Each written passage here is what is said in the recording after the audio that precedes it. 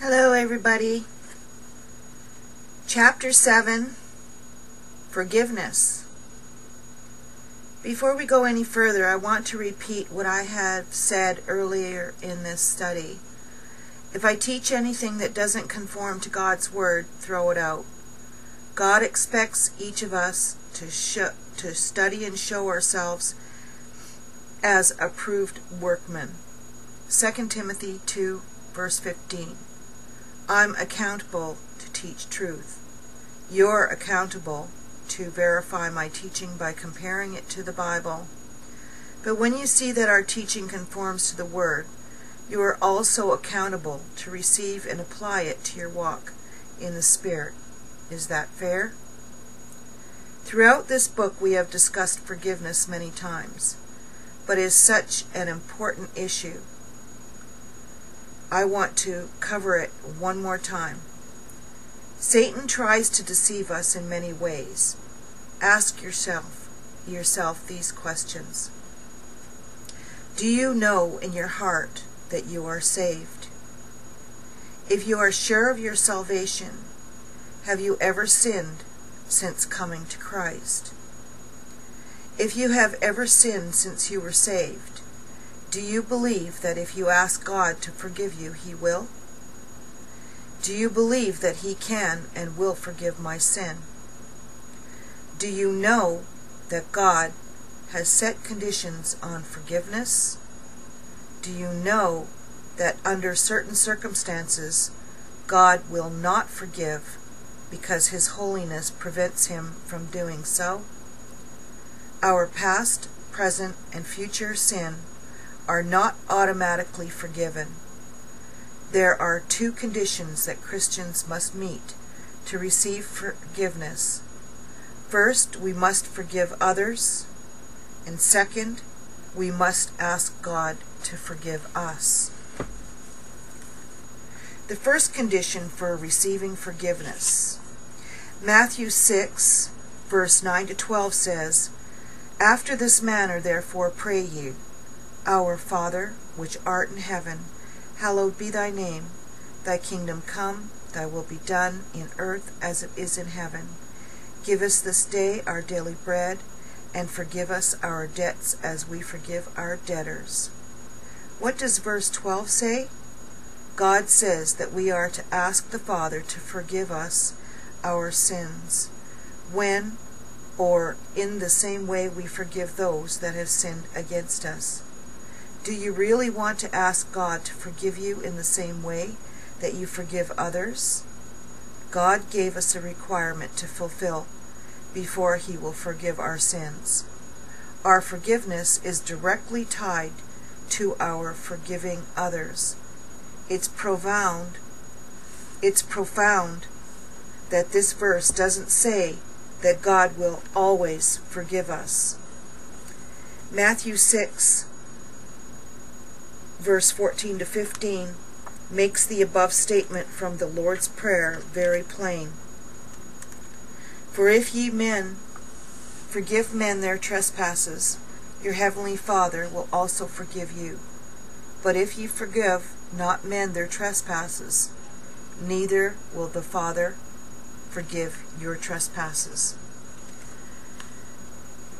The manner or way that we forgive others set the standard by which God will forgive us. If we do not forgive, or in other words, judge others, we will be judged by God in the same way.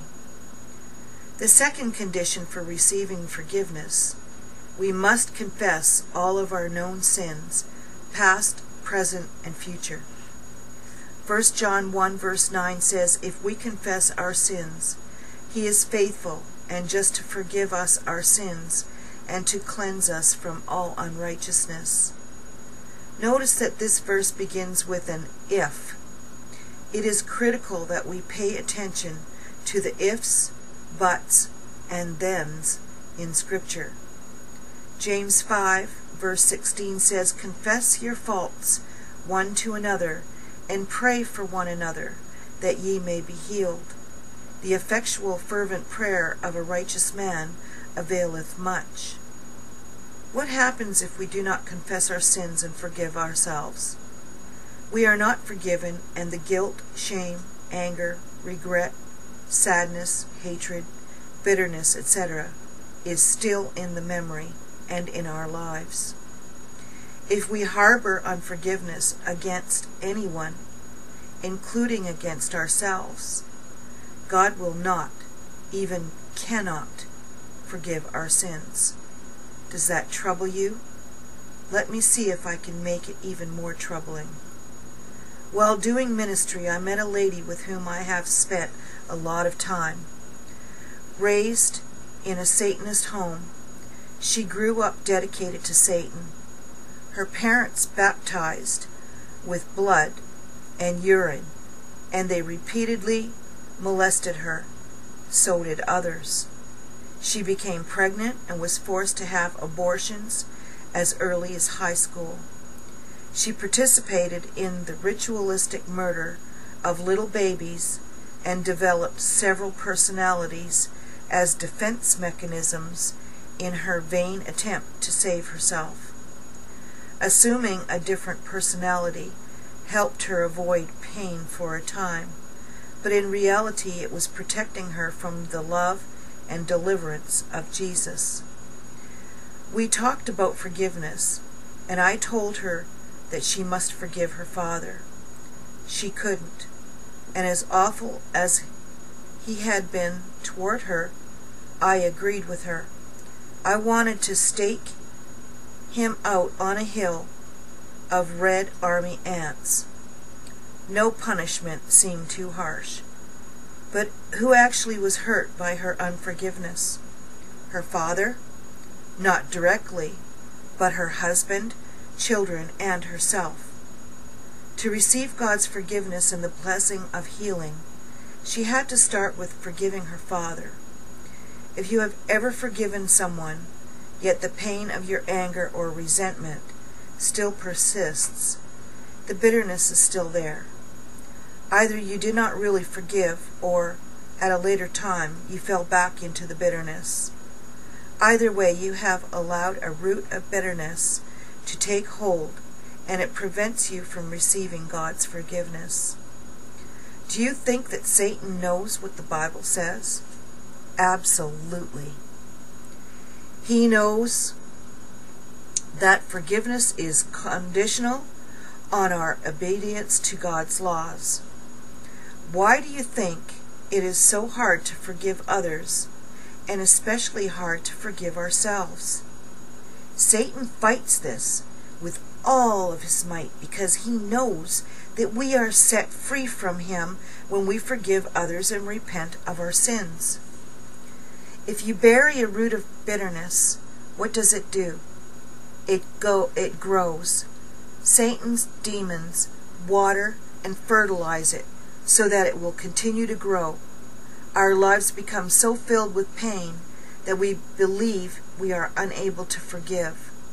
This is Satan's favorite weapon, the inability to forgive. This is Satan's favorite weapon. I'm repeating this again. The inability to forgive. One woman dealt with her mother's constant harangues by saying, "I'm sorry, I'm sorry." She said it so often and so effectively that each time she repeated, "I'm sorry," she became more bitter. There was no plea for or acceptance of forgiveness, nor did her mother give her any.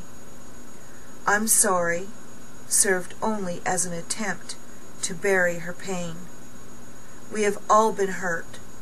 The church is filled with the walking wounded, so medicated with a forgiveness that is really denial, that the root of bitterness destroys us from within. Instead of an outpouring of the power of forgiveness, we see Satan outpouring fire on our differences. And I'll be right back with part 2.